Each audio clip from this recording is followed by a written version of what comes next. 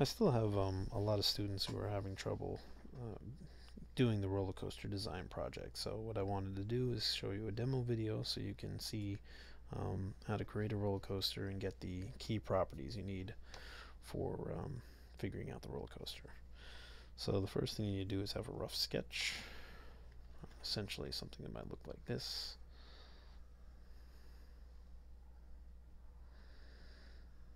Doesn't have to be too fancy. And then you need some key piece of information, so heights. So here I'm going to make this roller coaster height 1 equal to, let's say it's 150 meters. We'll pick a position about halfway down. We'll call that 75 meters. And I'll pick a position at the top of the arc. I'm going to call that 70 meters. Right? Now for each of these positions, we'll call it position 1, 2, and 3. We need to calculate three things. You calculate the potential energy, you calculate the kinetic energy, and you need to calculate the velocity at that particular point. Now these three things all are related together. So the first thing we need to do is figure out the total amount of energy we have.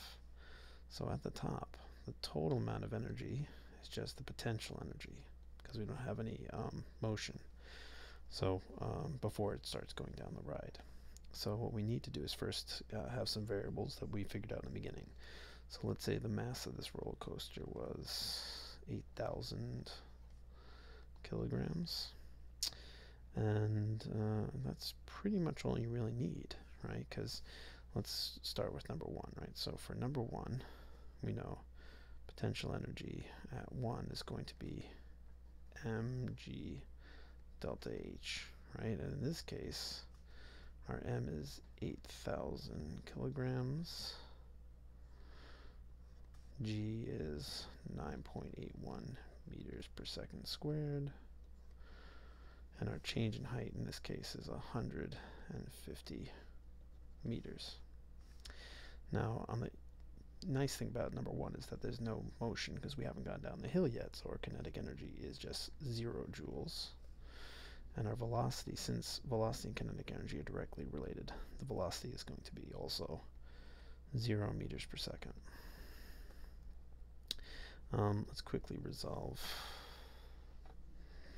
the, we need to find the, resolve the, let's see if I can move this thing over a little bit, so,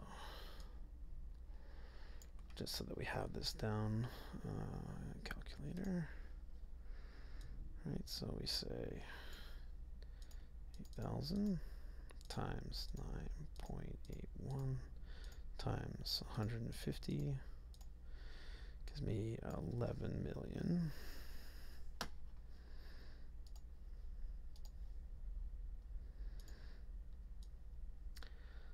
11,772,000. So this is equal to 11,772,000 joules. Now, since this is our initial energy, this also, not only is it the potential energy at 1, it's also the total energy we will have available for the ride, and this will become important later on. Now let's look at the second one. Right, so the second one, we can say that for position 2, right, potential energy, again, is nice and easy. Potential energy at 2 is just equal to mg delta h, and in this case our change in height is from 0 to 75, so it's going to be same thing, 8,000 kilograms times 9.81 meters per second squared, and the height in this case is going to be 75 meters. Throwing that into the calculator, we find 8,000 times 9.81 times 75 is going to be 5,886,000.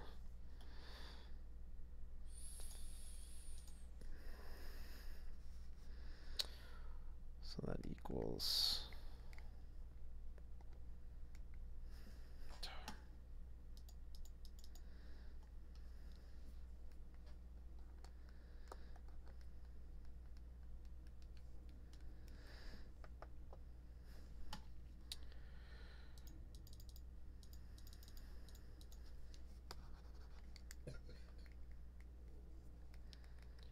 sorry, give me a second. The tools are not working right. Here we go. 5,882,000, I think. Let me double check that. 5,886,000.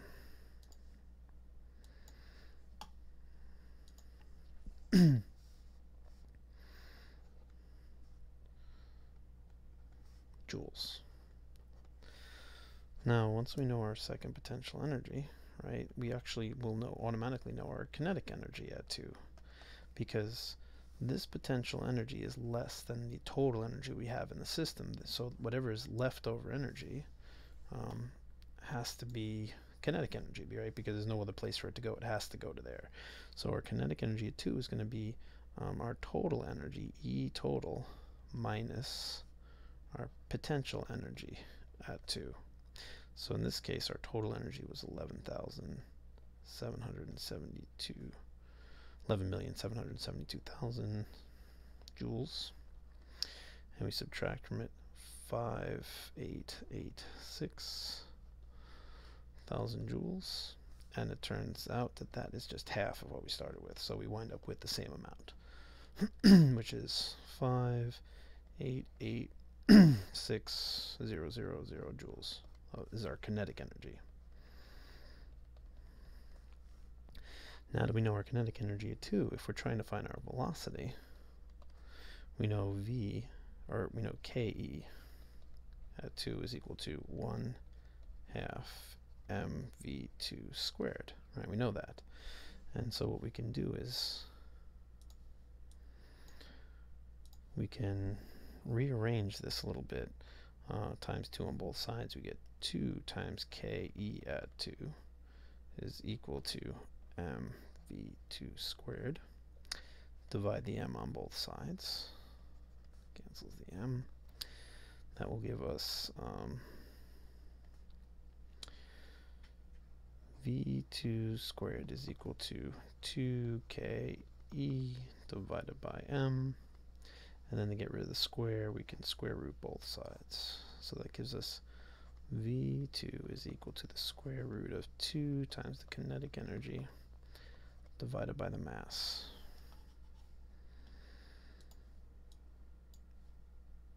So in this case, let's just plug in the numbers, right? We already figured those things out. So our V2 is going to be equal to the square root of 2 times the kinetic energy, which in this case is 5,886,000 joules.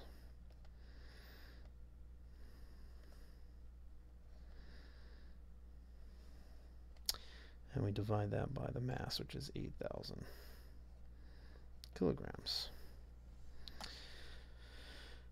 Put in our calculator. Take that times 2 is equal to that. Divided by 8,000 is that. And it's the square root of this value, so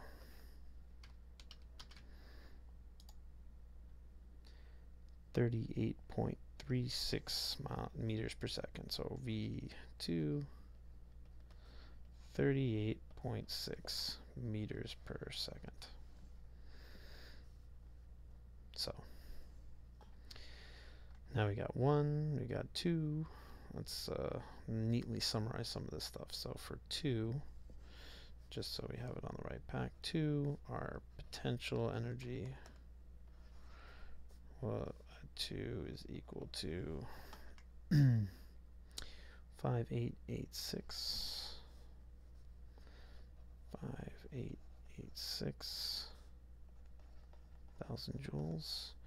Our kinetic energy at 2 is equal to 5,886,000 joules. And in fact, this is the only case where they're the same, right? Due to half the starting height. And the velocity now at 2 is equal to 38.6 meters per second. All right. So lastly, we've got 1, we've got 2. The last piece of the puzzle is position 3, which is important too because we need to calculate if this is going to kill somebody or not. So let's get back to over here. Right.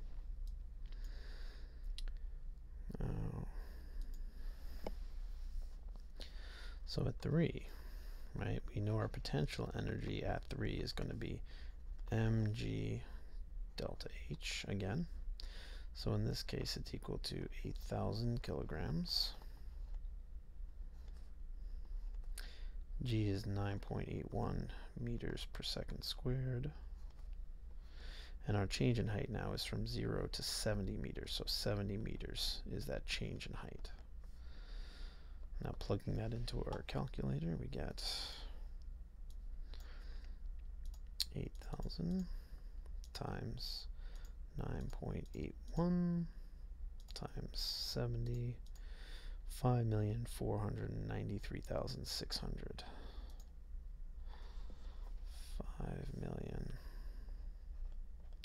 5,493,600 joules.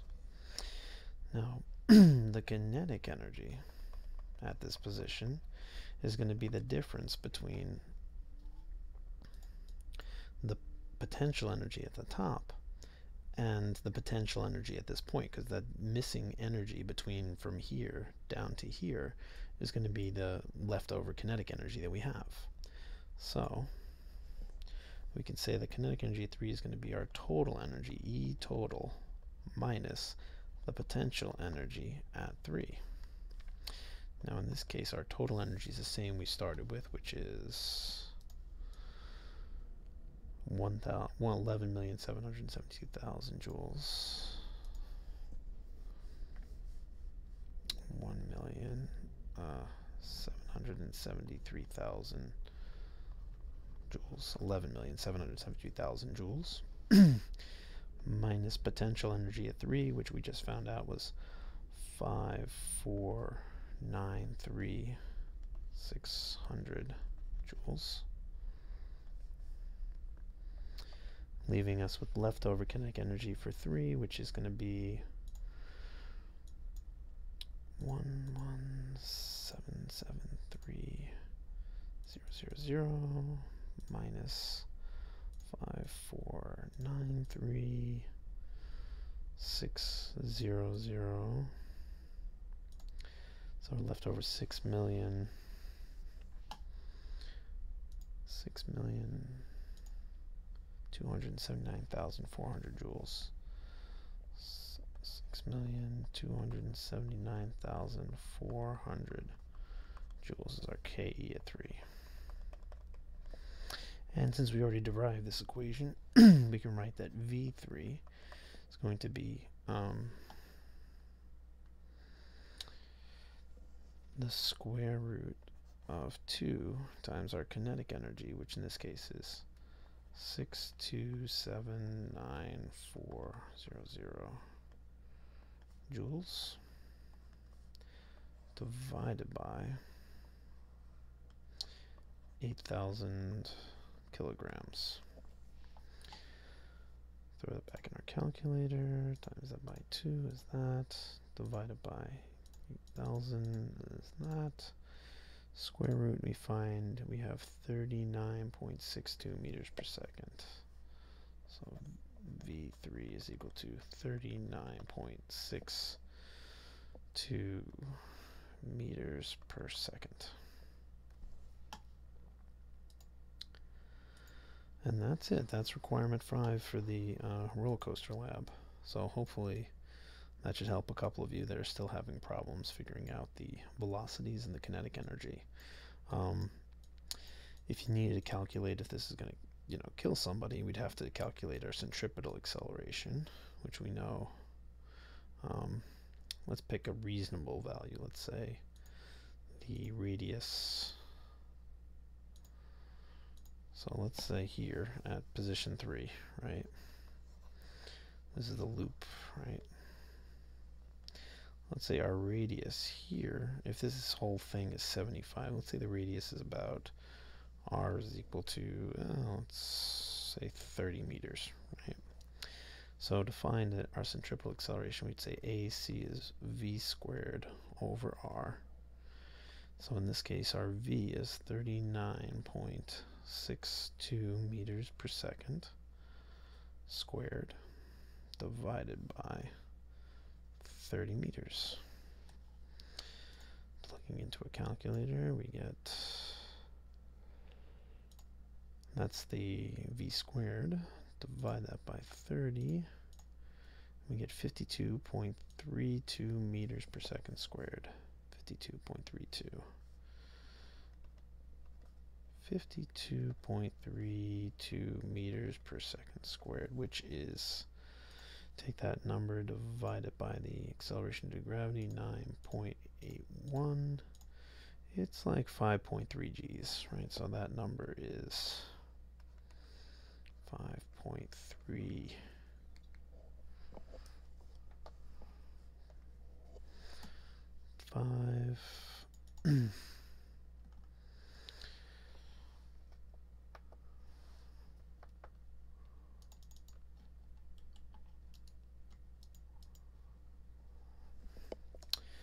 5.3 Gs, right? So this is good, right? I said anything under 6 Gs is okay, although this is probably not going to be a very comfortable ride.